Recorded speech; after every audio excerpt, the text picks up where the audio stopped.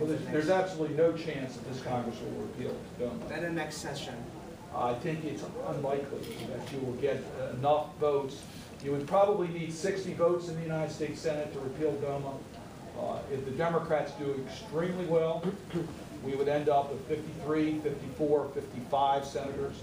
I don't think there's any possibility we could end up with 60 senators. I'm a co-sponsor of the repeal of DOMA. I would love to tell you we could repeal DOMA. I think it's a very, very much a priority to repeal DOMA. I'm just giving you a realistic assessment. I think that it's unlikely that we would have to have the House change so that the Democrats control the House, which can happen. 25 seats, that's very doable. But I just don't think we'll have enough support in the Senate to be able to get that done. And I don't want to be discouraging. I think we should try, and we might be able to get it done. And I find that on this issue of equality, the public is changing a lot faster than the political system is changing.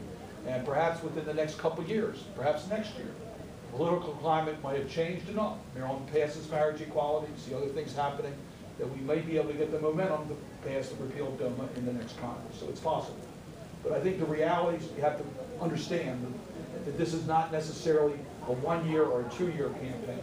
We are going to repeal DOMA. We are going to repeal it. It's not going to be too many more years. We're going to get it off the books.